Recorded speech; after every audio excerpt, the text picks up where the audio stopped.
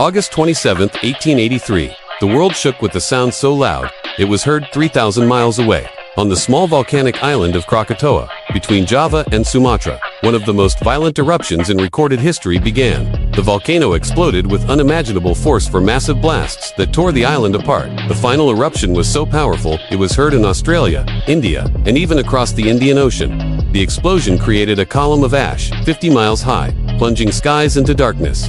Then came the tsunami's towering waves, more than 120 feet tall, that slammed into coastal villages, sweeping away tens of thousands of lives. In total, over 36,000 people were killed.